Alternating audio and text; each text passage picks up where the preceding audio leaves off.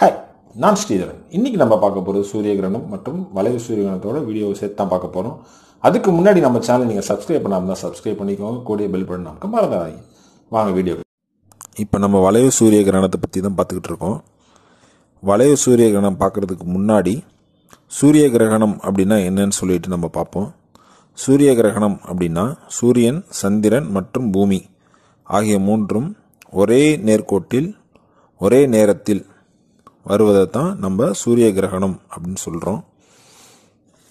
அதாவது நம்ம பூமியில் இருந்து சூரியனை பார்க்கும் பொழுது பூமிக்கும் சூரியனுக்கும் இடையில் சந்திரன் முழுமையாக மறைத்து நம் பூமியில் இருந்து பார்த்தால் சூரியனை தெரியாத அளவுக்கு முழுமையாக கருமையாக ஆக்கி சூரியனை மறைக்கும். இதுதான் நம் சூரிய கிரகணம் அப்படின்னு சொல்கிறோம். இப்போ நீங்கள் இந்த பார்த்துக்கிட்டு இருக்கிற வளைவு சூரிய கிரகணம். இதை நல்லா பாருங்கள். வளைவு சூரிய கிரகணம் சூரிய கிரகணத்துக்கும் உள்ள பெரிய டிஃப்ரெண்ட் என்னன்னா, சூரிய கிரகணம் முழுமையாக சூரியனை மறைக்கும் அப்படின்னு, இதுவும் எல்லாமே ஒரே நேர்கோட்டில் ஒரே நேரத்தில் வரும். ஆனால் சூரியனை முழுமையாக மறைக்காது, மைய பகுதியில் மட்டும் மறைக்கும். சுற்றி ஒரு வளையம் மாதிரி உங்களுக்கு தென்படும். சூரியனை முழுசாக மறைக்காமல் மேலே சுற்றி ஒரு வளையம் மாதிரி நமக்கு காமிக்கும். நடுவில் மட்டும்தான் இந்த நிலவு மறைக்கும். அதனால தான் இதை நம்ம வளைவு சூரிய கிரகணம் அப்படின்னு சொல்கிறோம். இது 26 டிசம்பர் 2019 அன்று காலை தமிழ்நாட்டில் எடுக்கப்பட்ட ஒரு வீடியோ இது. இதை ஆரம்பித்தது சவுதி அரேபியாவில் ஆரம்பித்து கிழக்கு நோக்கி நகர்ந்து இந்தியாவின் தென்பகுதிக்குள், நம்ம இருக்கிற தென்பகுதி தமிழ்நாடு. ஸோ தமிழ்நாட்டில் தான் இது நம்ம எடுத்திருக்கோம்.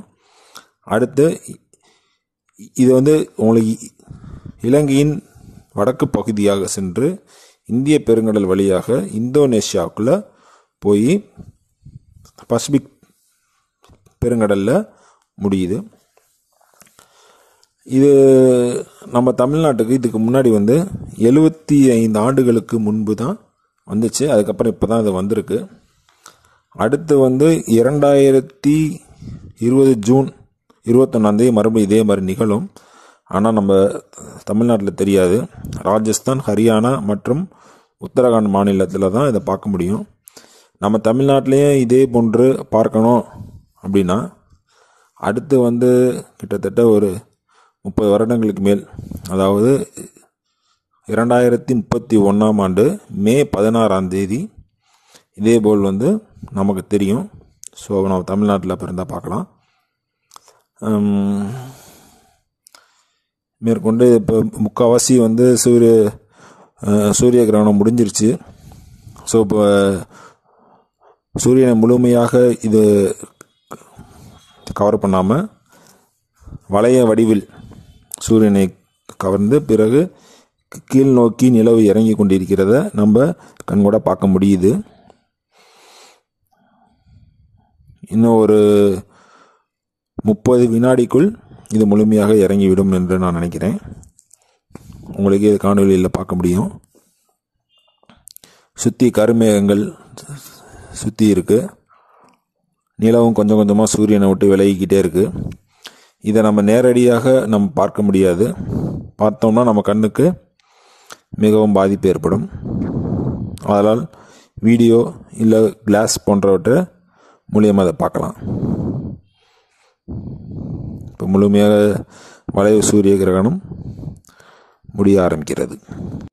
உங்களுக்கு இந்த வீடியோ பிடிச்சிருக்குன்னு நினைக்கிறேன். உங்களுக்கு பிடிச்சிருந்தா லைக் பண்ணுங்கள், அதோட ஷேர் பண்ண மறந்துடாதீங்க.